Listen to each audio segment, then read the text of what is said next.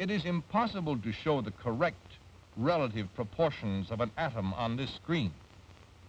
For example, if an atom could be as large as the United States, one of its electrons would be only about 100 feet across.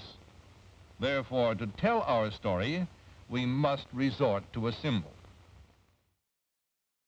The English chemist Michael Faraday was famous for his work on electromagnetism and electrochemistry, not to mention his fascinating discovery of benzene. Make sure to check out my video on that for the full story. Since he could cause reactions to happen using electric fields, as in electrolysis, and induce electric currents from chemical reactions, as in voltaic cells, this implied that electric charges were a significant part of the makeup of an atom. His work suggested that atoms were more than just solid spheres of matter. It wasn't until almost a century after Dalton's publications that the first subatomic particle was finally discovered, the electron. In 1897, an English physicist called Joseph John Thomson published work where he investigated cathode rays, which were of interest to scientists at the time. These were beautiful green fluorescent beams that were made by creating a potential difference between two electrodes that had been sealed in a vacuum tube. There was a debate in the scientific community as to what these rays actually were. Some thought that they were waves as they traveled in straight lines and were unaffected by gravity. Others thought they were charged particles as they could be deflected by a magnetic field. In Thomson's publication, he described what happened as follows.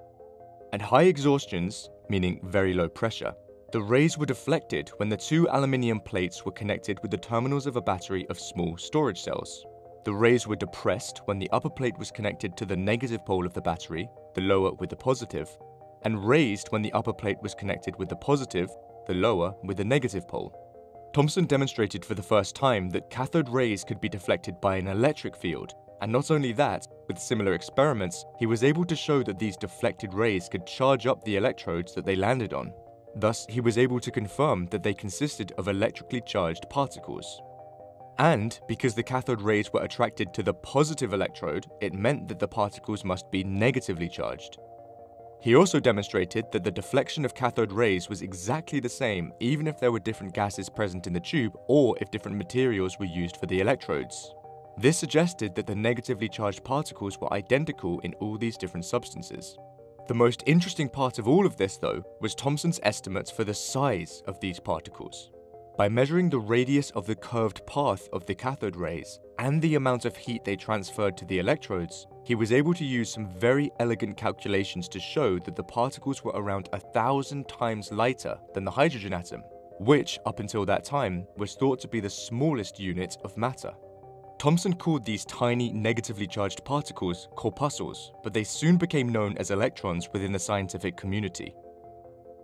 In 1904, Thomson published more work where he determined what the atom must look like if it includes these tiny negatively charged particles. He described a model whereby negative electrons are embedded within a larger matrix which must be positively charged since atoms are neutral overall. This model became known as the plum pudding model, with the plums representing the electrons and the rest of the pudding representing the positively charged matrix. This plum pudding model is quite famous nowadays and is often taught in school. However, not many people realize that in this same paper, Thomson also put forward the notion that the electrons could be moving in orbits within the positive matrix. He used a lot of maths to determine this, accounting for all the electrostatic attractions and repulsions involved, and he described his idea as follows.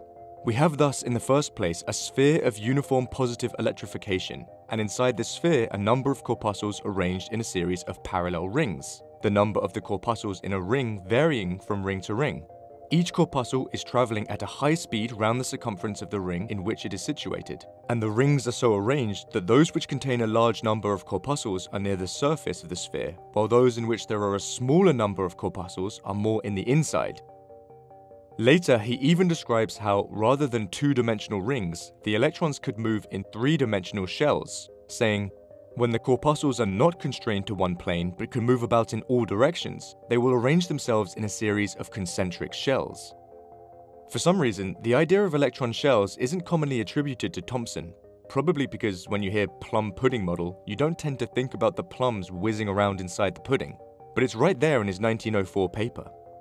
2 years later, in 1906, Thomson was awarded the Nobel Prize in Physics for his work. Thomson was the first person to provide evidence that the atom was more complicated than Dalton originally thought.